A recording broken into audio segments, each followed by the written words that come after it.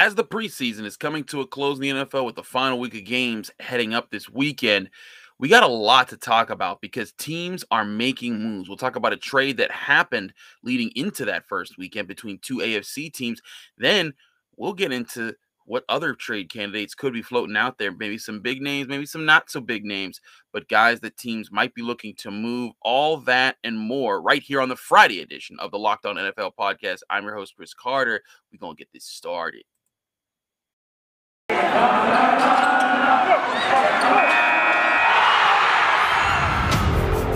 You are Locked On NFL, your daily NFL podcast. Part of the Locked On Podcast Network, your team every day.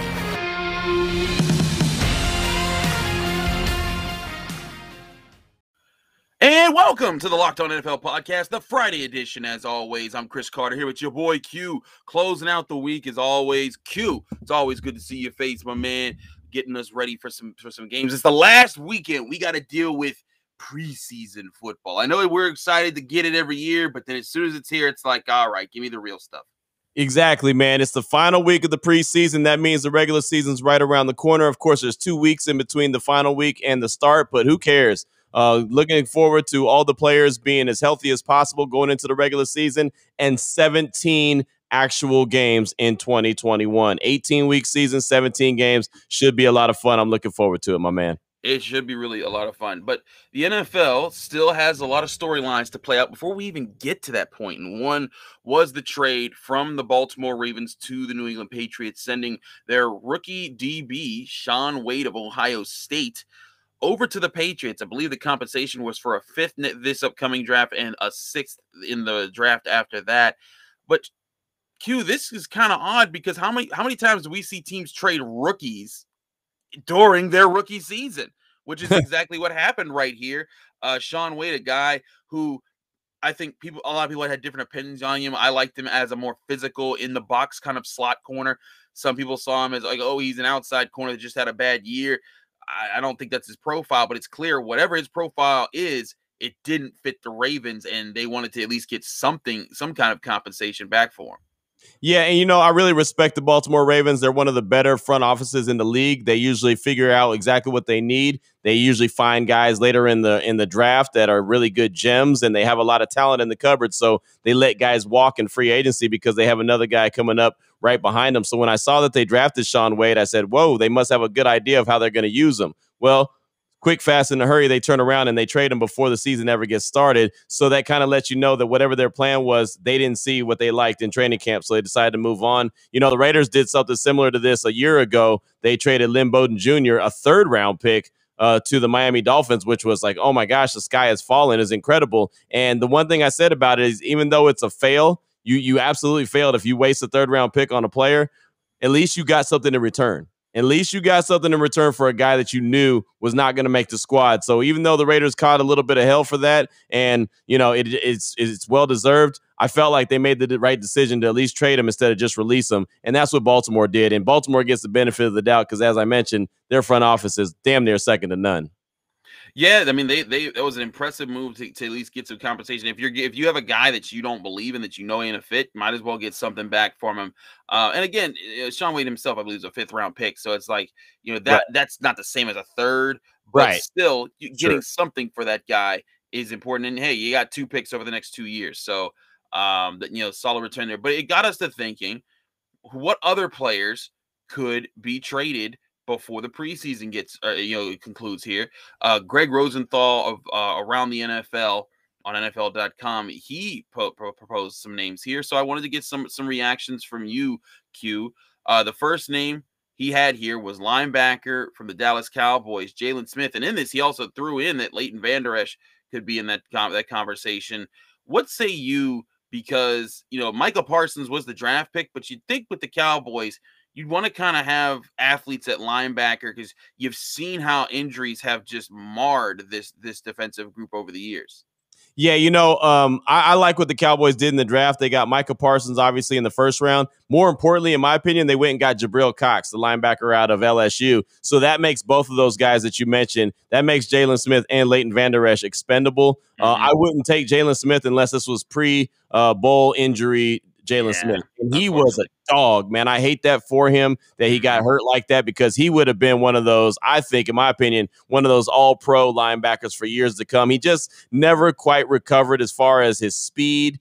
He never was the guy that can go sideline to sideline. He's great north and south right now, but he's not great east to west. And so that's unfortunate for him. Leighton Vander Esch, he came into the league with a neck roll. So he already had an issue. He already had injury history. So both of those guys, if you don't need them for a full season, a full 17 games, maybe they could be guys that you can go and address, and go and try to get them as a trade partner. But you don't want to give up a lot of capital for him. And the thing with Jalen Smith, he signed a contract extension not too long ago. So you're taking on a big contract as well. So I think that neither one of those guys are going to get moved before the season starts.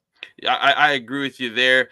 Now, other guys on Greg Rosenthal's list, some smaller names, Zach Ertz, a tight end that's kind of past his prime. Too old. OJ Howard, OJ Howard, a tight end that's kind of, hasn't really caught on with the He's Buccaneers. intriguing, though. Isn't he intriguing? He's very intriguing. He's very intriguing. He's that guy out of Alabama that is like, man, you know how good he can be. He just has been banged up, and then he's falling behind different guys. And, of course, Tampa Bay's loaded now. But he's so intriguing. Like, I feel like a team or a coach is going to say, you know what I could do with that talent, or you know what I could do with that kind of athlete. So I think that there's a chance he could get moved. What are your thoughts? There's a chance. I could see that. I'm not so sure, what team makes the jump for him. But I mean, hey, that's the thing is that the Buccaneers. I mean, here's the other thing: the Buccaneers are in win now mode. So I'm not so sure unless they're getting a piece somewhere else that they could use. But this is a team that returned 22 starters after winning the Super Bowl, which is just unheard of in the NFL. So I'm very intrigued to see, what kind of return they could get for OJ Howard, considering his track record. But certainly that's it's a question to ponder if you're an NFL team looking for an athletic tight end, and if you could strike gold with OJ Howard, it'd save you from investing a top pick at that position.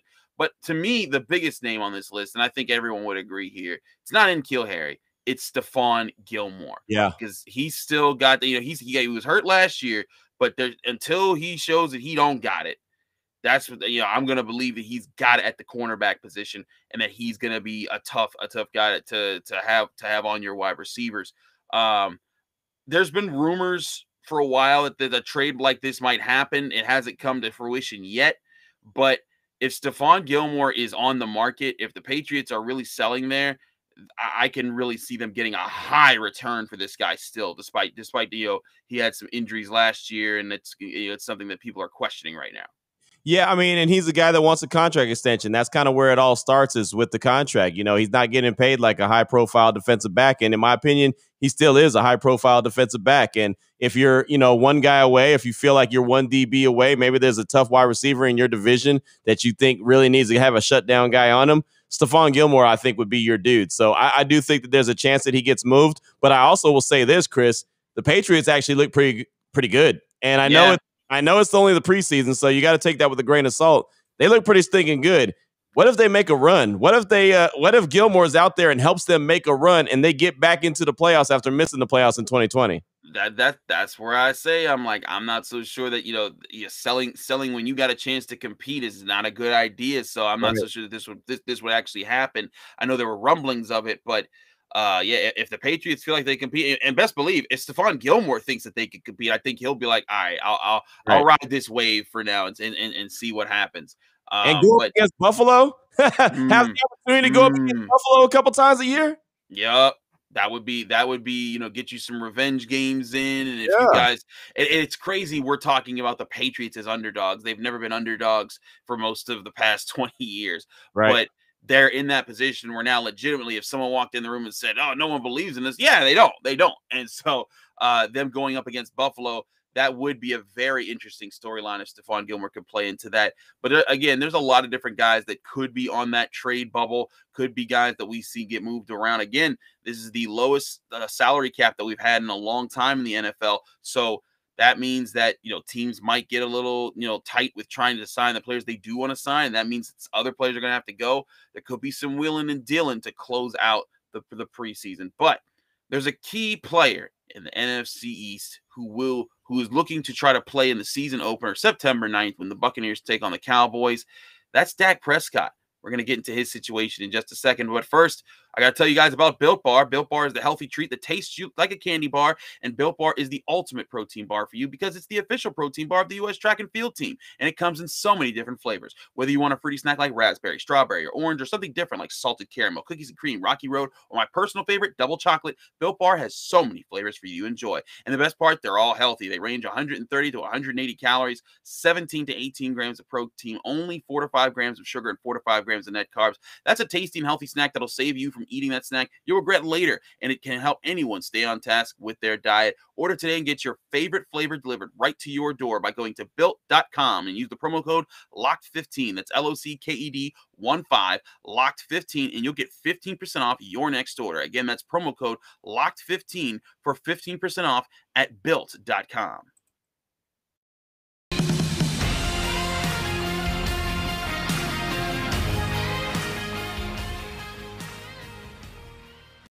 Keeping it rolling here on the Locked On NFL podcast. I'm Chris Carter here with your boy Q.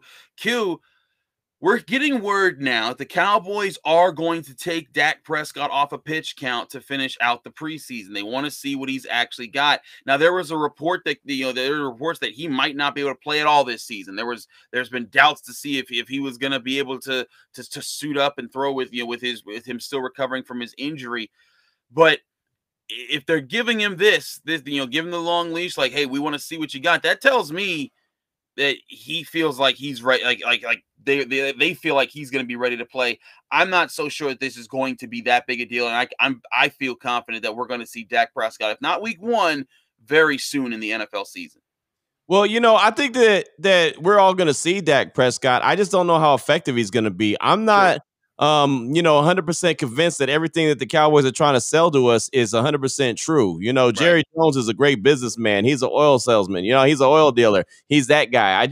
I don't know, man. I don't believe all the hype around he's going to be fine. I mean, these guys went in and talked to the Texas Rangers. They had multiple MRIs done. I mean, they had all kind of things done. They've been real kind of hush-hush with this situation. I'm not buying what they're selling, that everything is fine. I think that there is a level of concern with Dak Prescott. They just gave him that big, huge contract. Of course, he's coming back from the ankle surgery after having that horrific injury in 2020. I don't know. Something doesn't feel right. And I've always been told if your gut don't feel right, it's more likely something's not right. It's not just gas. There's a situation going on inside my belly where I don't think that this Dak Prescott situation is right. So I'll be interested to see. I'm glad that he's supposedly going to get some action on Sunday against the Jaguars. I'll be all eyes on that game, just kind of paying attention to see what he does. I'm sure he won't be in there long, but we'll see how effective he is. I mean, whenever you have a big time injury and, you played sports, I played sports. I know when I tore an ACL, I was more focused on my other leg. And then I ended up tearing an ACL in that leg because I was leaning heavily on one leg. It's just, you kind of just in your mind plays tricks on you. So this is going to be interesting to see Dak Prescott come back from this injury and the shoulder injury and see exactly what he has. You might actually start to see what a lot of Cowboy fans wanted to see from the jump. Is a heavy dose of Ezekiel Elliott, where they got the run game going. My mind's playing tricks on me. I feel you, man, because that does happen when you hurt something and you're trying to recover. You don't know, and because sometimes maybe you don't put more pressure on the other leg. Maybe you go in there, you're thinking I'm gonna will this thing back, and then you press too hard on it, and you don't, and because it doesn't feel the same. The Steelers are looking at that with Devin Bush at linebacker, and he tore his ACL last year, so it's still a question as far as can he be. But I mean, if Dak Prescott can't go, Q, these Cowboys are in a lot of trouble. And this is a year that, if he's healthy, they would stand a good chance to make a run in the NFC. The NFC East still hasn't really had a team emerge and lay claim to it. That could be the Cowboys' chance this year to do just that. But if he's not here, Oof, that's going to be a rough sell for me picking the Cowboys to do much even in the NFC least conference. I mean, look, they went out and made a move defensively. They went and got Dan Quinn as a defensive coordinator. They went and got Micah Parsons in the draft. They went and drafted a lot of defensive players because their defense stunk. But bottom line, the Cowboys go as Dak Prescott goes. Yep. Right now. If Dak Prescott's not available, the Cowboys are going to stink in 2021. I mean, that's bottom line. You saw what happened last year when he was out, when they had Andy Dalton, they had Ben DiNucci, they had this, that, and the other. They had Chris Carter, they had your boy Q. We all threw passes for the Cowboys last year. We all stunk. So, I mean, bottom line, if they want to be successful, they've got to have Dak, and he's got to be back, and he's got to be 100%. And I'm not convinced that he is. I'm not sure when he's going to be 100%, but the Cowboys depend on that. And I'll tell you this, when they go up against the Washington football team, that offensive line better be on their A game, because if they get after Dak and start hitting him and knocking him down to the ground, that shoulder, that ankle, it could all be bad. And then their season could go straight down the toilet real quick, fast, and in a hurry. And we know how quickly people jump on the Cowboys. When things are going bad. And listen, I went to Chain University. I was friends with plenty of Eagles fans. I saw some literal fights between Eagles and Cowboys fans. If the Cowboys start slow, man, you're gonna hear it from here to California. People talking stuff on them. So it's gonna be interesting to see how they lead into the season, how healthy Dak can be, and how well they can protect Dak. They still got Ezekiel. They still got a run game that they can depend on to try to take some of the pressure off him, but that's still a lot of pressure for a guy coming back off a serious surgery. And all through training camp, they weren't sure how much they can use him. They're still trying to figure out how much they can use him. So lots of questions there. I just want to point out before our next ad read that when I played for the Cowboys, I completed a couple passes, Q through no completions and 2 interceptions. So I'm a DB, though. DBs win games. I was picking you off in practice, and then I was trying to double as a quarterback in the game, and so I wasn't very good. Listen, man, I was one of the linemen. I was one of the dogs. I would see. We hunted for you all. We looked. We was like, where they at? Block the DB. Like if we didn't get if we got our guy at the line of scrimmage, it's like, all right, where's the safety? I want to crush him. But listen, man, if I ever had a quarterback, it'd be like what the Broncos went through last year when their whole team was down. It's like, we're just gonna run the ball and hope for some triple options to catch people off guard. But in all seriousness, we will see what Dak Prescott has over the next couple of weeks leading into the season, and if he can return, because again, the Cowboys can be a major story in the NFC if they can be healthy, win the NFC East, earn a home playoff game, and bring some things that way. But if they're falling apart, then you start to open up. Could Washington make a run? Could if the Giants could just figure out themselves and stop getting into problems, with themselves? Can the Eagles? I mean, you and I were talking about how the Eagles are in a lot of trouble this year. There's that division will be wide open again, and we may have another team with a losing record make the playoffs from there as a division winner. So that's why that's important to talk about. But we have a couple more things to discuss with the games coming up. Q and I are going to give you our games that we're looking at for the final week of preseason. First, I got to tell you guys about betonline.ag. It's that time of the year again, and all eyes are now turning to football as teams are back on the gridiron to start the football season. As always, BetOnline is your number one spot for all the pro and college football action this season. Get all the updated odds, props, and contests, including the $500,000 NFL Mega Contest and the $200,000 NFL Survivor Contest, open right now at BetOnline. Head to the website and use your mobile device to sign up today to receive your 100% welcome bonus. Be sure to take advantage of their opening day super promo. That's make a bet on the Thursday, September 9th season opener between the Super Bowl champion Buccaneers and the Dallas Cowboys. Maybe Dak Prescott will be playing. We don't know. And if you lose that bet, say you bet against the Cowboys and Dak shows up, your wager will be refunded by betonline.ag up to $25. BetOnline is the fastest and easiest way to bet on all your favorite sports, from football to basketball to boxing, right down to horse racing. Q, do you bet on horse racing? No. I don't do that. No, that's not a me thing either. I just is not my speed. But if that is your speed, go to betonline.ag. Don't wait to take advantage of all the great offers they have for the 2021 season. betonline.ag, your online sportsbook experts.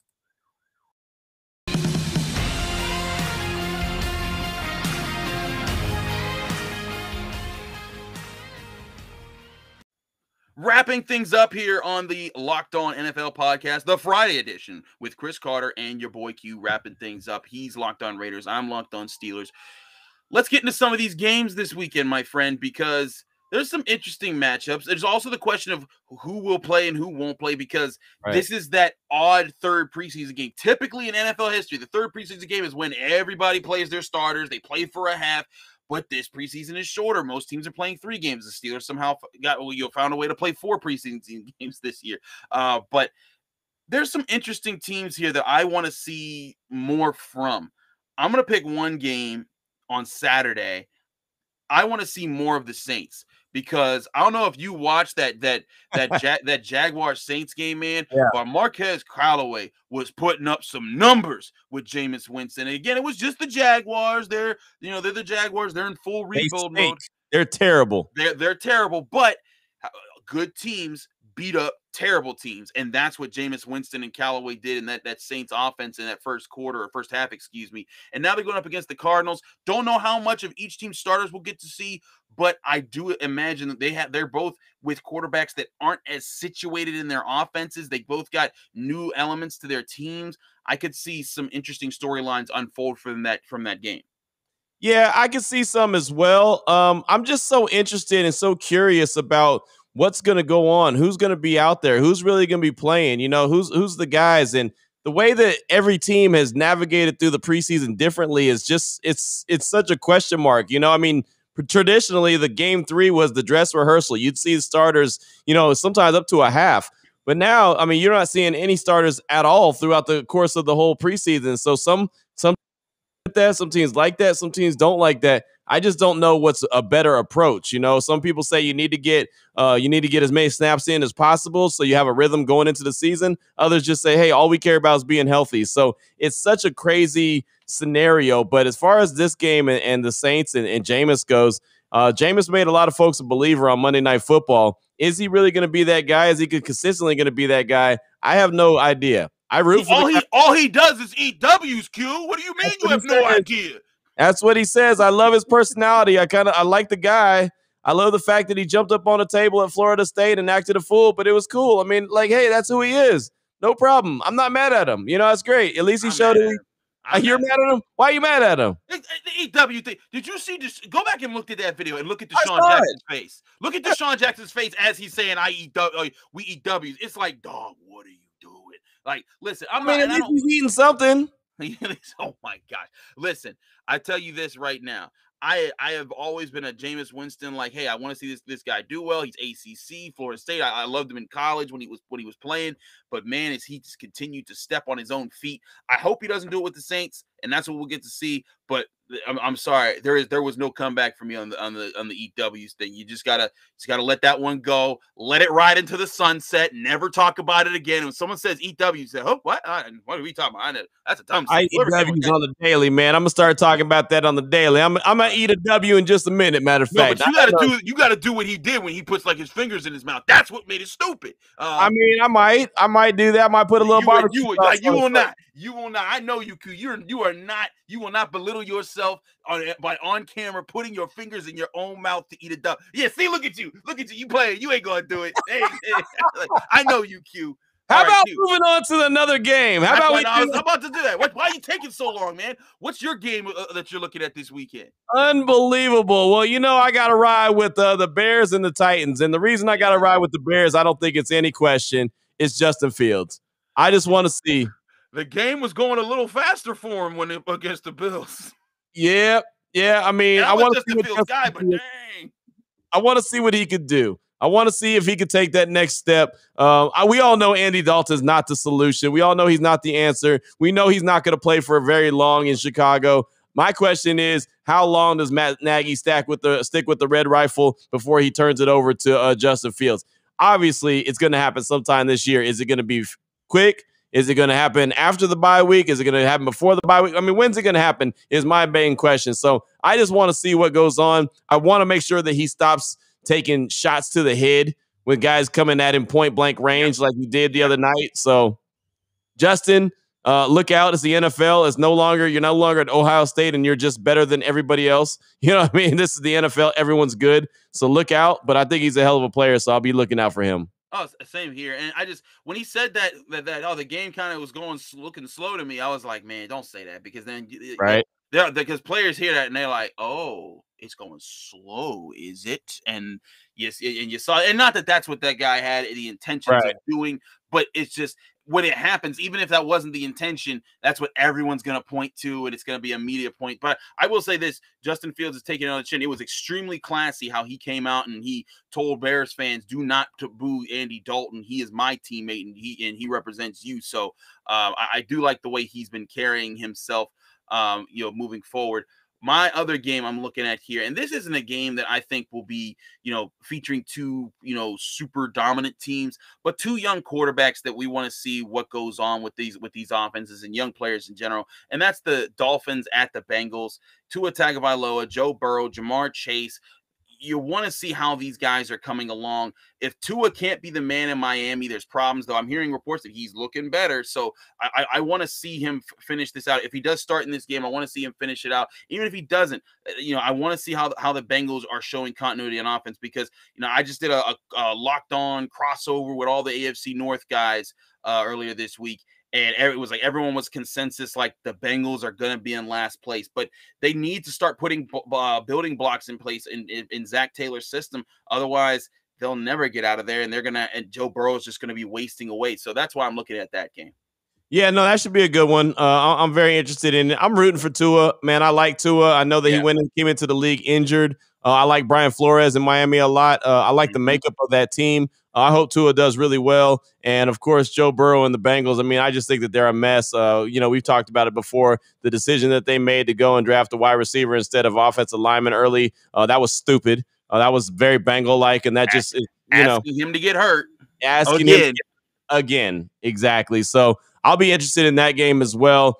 Tua, Joe Burrow. I don't know how much either one of these guys will play, but at least we'll get to see a little bit of potentially great quarterbacks of the future. I mean, Joe Burrow has all the makeup. Can he stay healthy? Tua, he's got the history from Alabama. Can he make it in the NFL as a lefty quarterback on top of that? Not a lot of them do. So we'll see how that shakes out. I got one more game for you that I want to see, and it's not because I do the Locked On Raiders podcast, but the Raiders and 49ers, a game that I'll be at on Sunday. I want to see that game. I want to see it because I want to see Trey Area. I want to see what Trey Lance is going to do. How long is it going to take? Similar to what I said about Jimmy G, or not Jimmy G, what I said about Andy Dalton. We know about Jimmy G. I want to see how long it's going to take for Trey Lance to get into the game, and I mean in the regular season. When's he going to take over for Kyle Shanahan and company? I want to get an up close and personal look at Trey Lance just to see what he's got, what kind of goods he's got. From everything I've heard and everything I've seen on TV, he looks like he's the part. Now I want to see him in person to see if he's the part. So that's another game I'll be paying attention to Sunday, 1 p.m. on the Pacific Standard Time. I was gonna say 1 p.m., but I'm like, yeah, it says 4 p.m. on my time. I keep forgetting. we are two time zones, 3 time zones, 3 time zones away. 3 hours away, brother. Yeah. This is why. That's how we got love here because we can be in completely other parts of our days, but we still rock it out here on the Friday edition of the Locked On NFL podcast. So check it out. It's the last weekend of preseason football before we get the real dose of football. We remember there's a week off between preseason football and the NFL week. So after this weekend, there will be no football next week. We will be basically talking about week 1 for an entire week and then for another week as we roll into it. But September 9th, when the Cowboys take on the Buccaneers, they raise the banner in Tampa Bay, their second one. We will be getting you ready for that. And Q and I actually will probably doing the show recapping that game after it happens. So lots of exciting stuff to talk about when it comes to this NFL season getting underway. Let me tell you something about that game real quick. This will be my 2.5 week, maybe 3 week prediction. Okay. I say the Cowboys win that game if Dak Prescott's playing.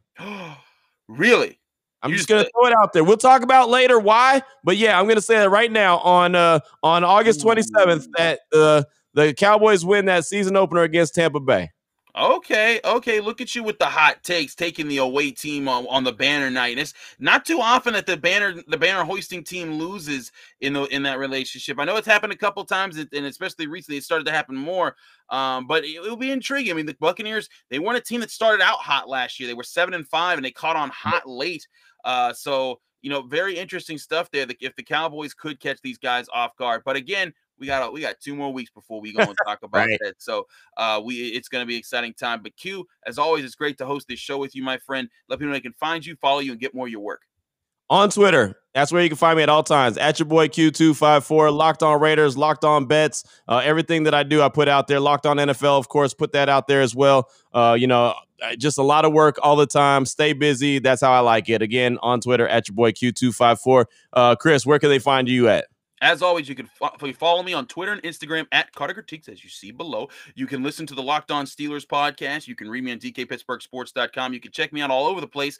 If you're in the local Pittsburgh area, I'm doing Skylights Highlights, our high school football show, going over all the best highlights of Western Pennsylvania on Channel 11 WPXI. So check out all the great work, and you'll find if you want to see all my stuff, like Q, I put all my work right on my Twitter handle. So follow us at Carter Critiques, at your boy Q. Support the Locked On NFL brand by following this podcast on Apple, Spotify, Google Podcasts, YouTube, Odyssey, all the places, as well as all of our individual shows. Q, I will see you next week. Listeners, viewers, we hope you enjoy your final weekend of preseason football. And remember, it's always Steeler Nation, not Raider Nation.